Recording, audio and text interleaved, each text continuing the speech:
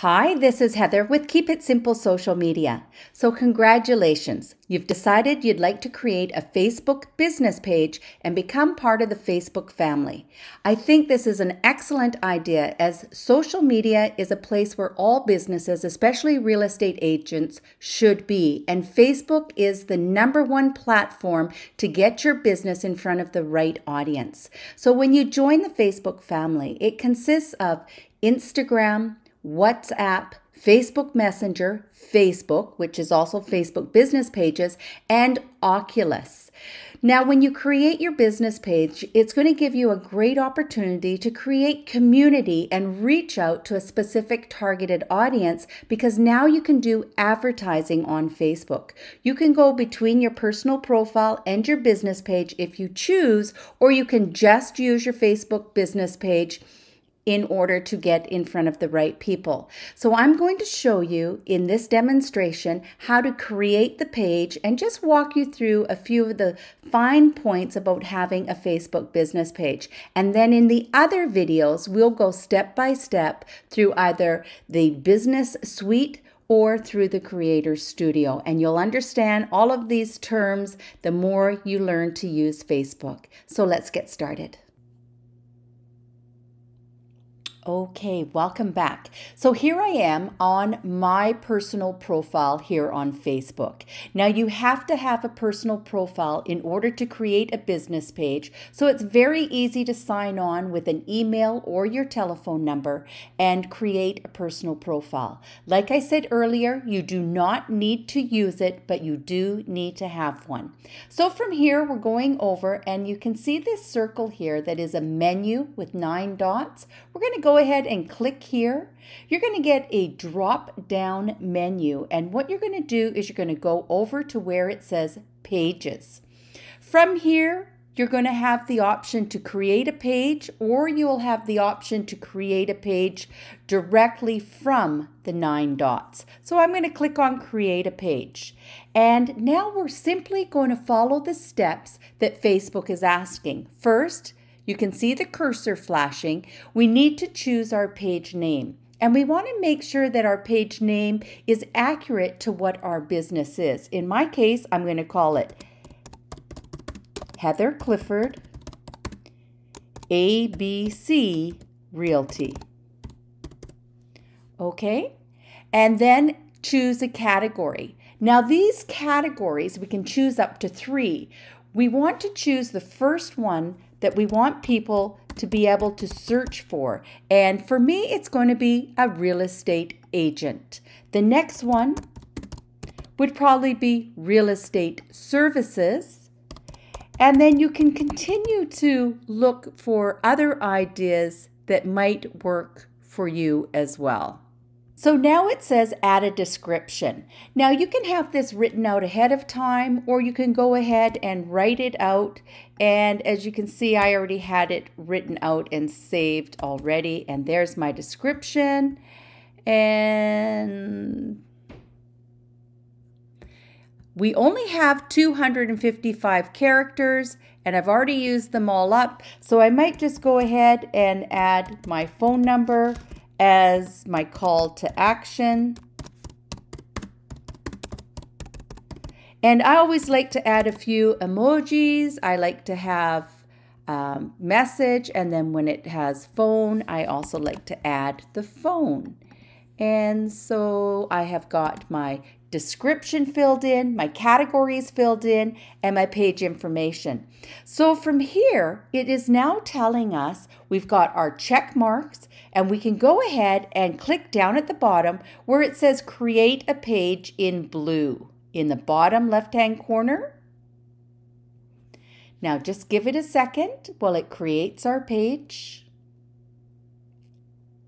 And there we go. It is now loaded and asking us more questions. So when it comes down to add our profile picture, now I created my profile picture on Canva, using Canva. And so let's go ahead and click open. So you do have to have this on your desktop computer somewhere in order to find it. So it is asking us to upload our profile picture, and what we're going to do is click Upload Photo, and I've already made the photo on Canva 200 by 200 pixels, and I'm going to go ahead and open it. I'm going to drag it into position. There we go, and I'm going to click Save. Now it does give you an option to add a description as well to your profile picture. And there we go. So you can see my logo is in here. I could have made it bigger. I just quickly put it together for you as an example. If I wanted to change it, once again, I just click on the camera and I can view the photo, or I can click on the camera and I can edit the photo, and I can make a new photo by clicking Upload. Next down it says cover image, and the same thing. I already made a cover image. I made it up on Canva, and Facebook says that the perfect size is 1640 by 856 pixels.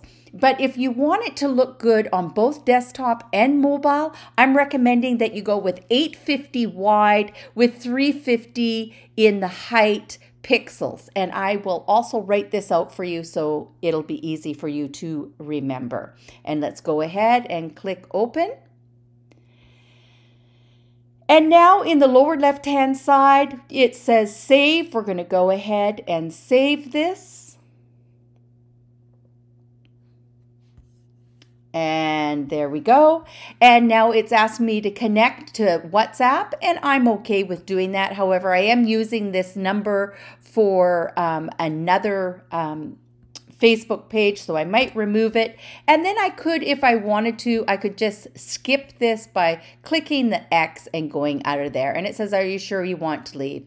And I just say leave. You can set that button up at another time.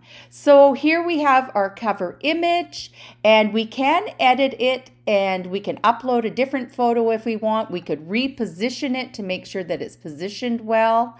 And then just in the top right hand corner, you can click Save Changes. Now I noticed that my profile picture did not load. So I am going to go ahead and click out of here and see if I can actually reload it. So edit profile picture, and it is not loading it.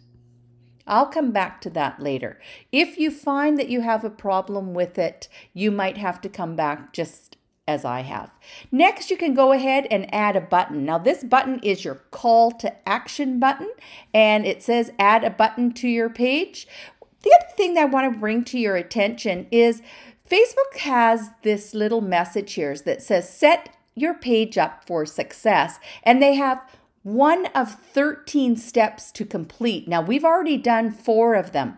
So if we just followed these steps step by step, we would be able to get all 13 of the steps taken.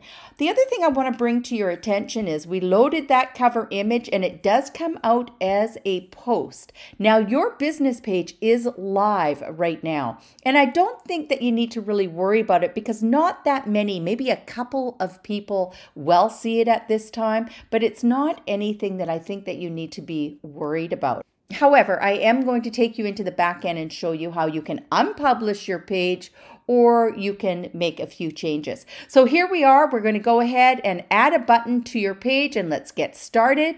And there's a number of buttons that you can choose from. I'm going to recommend follow. That's the button that I like. And there we go. There's our button. And now we can go ahead and establish your page's identity. Let's go ahead and click that. Okay, create a page name. Now this is something we've already done. Choose the category, we've already done. Add a cover image, we've already done. And add a description, we've already done. And then we can go ahead and it says 5 steps less. Provide info and preferences. So we can add a website, we can add a location, we can add our business hours if we choose to, the phone number if we want to, and link to WhatsApp once again. And there are the steps. Now, the other thing that we can do is create a user name. Now, this helps us be found on the World Wide Web when people are searching. So it's actually a really important step to do. You'll notice in the URL right now, there's a whole bunch of numbers. Once we create a username,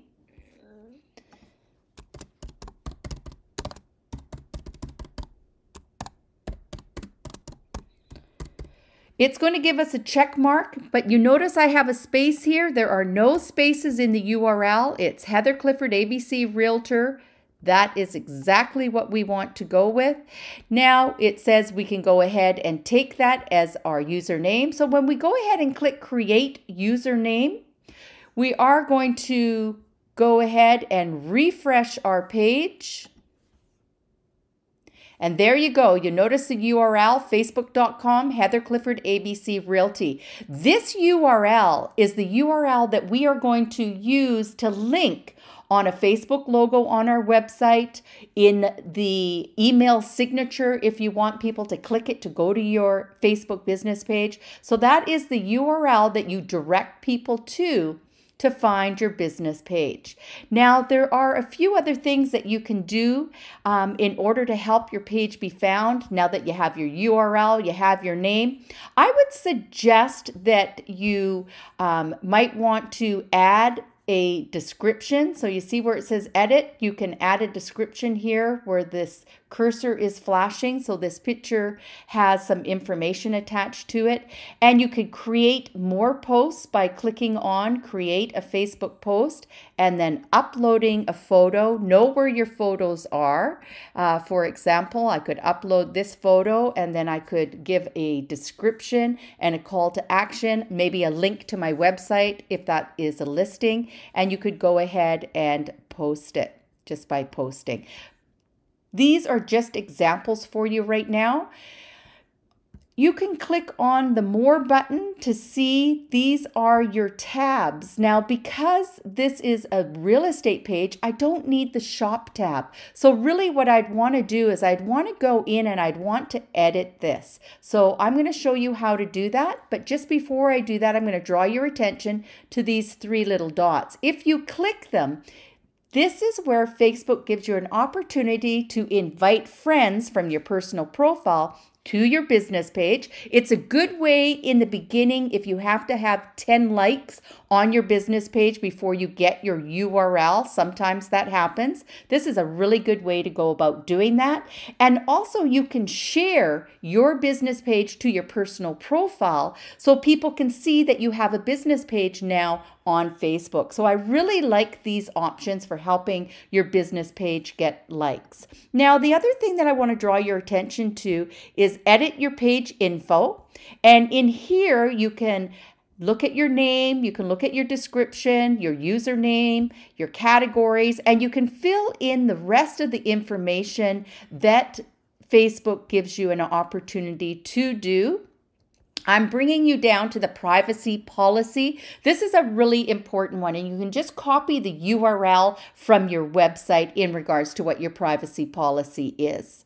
Now we're going to go back over here and we're going to click on settings. So it was within settings that I was talking to you about your tabs. If you go ahead and click template and tabs, here you can edit your current template, but mine is probably set up for the service for which real estate is, and I think I'm going to keep it the way it is. But if I want to remove the shop tab, I'm just going to look for shop and I'm going to turn it off. And any other tabs that I don't need, I'm going to turn off. And I'm going to turn on my live so I can actually do Facebook Lives. Now what I want to do is I want to drag my tabs to how I want them to be shown on my Facebook business page. Now you'll notice my service tab is turned on. Now this means I need to go into my service tab and I need to add my services because I have created a tab and it is turned on, but there's nothing in there at this time. So this is how we move our tabs around just by dragging them and dropping them. Right now I don't have any reviews on my page, so I'm just going to drag it down, and I'm not going to turn it off because I'm hoping I can get some reviews. Now, the last thing I want to draw to your attention is we're going to go back to our page settings, and I'm going to click on the General tab. Now, if you're an administrator of the page, you have a General tab. If you are not an administrator of the page, you will not have this page. And this is a really important page because some of you might want to unpublish your page while your page is being built. Now, that is one option. Next, I like the profanity filter. I always turn that on in order to make sure that there's certain words that are not going to be used on my page, and that would be anything that's related to profanity, of course. I really like the posting in multiple languages, and I'm going to turn that on, and I'm going to save those changes. There are up to 70 different languages in Facebook that we can choose from. And that's really about all I'm going to draw to your attention here.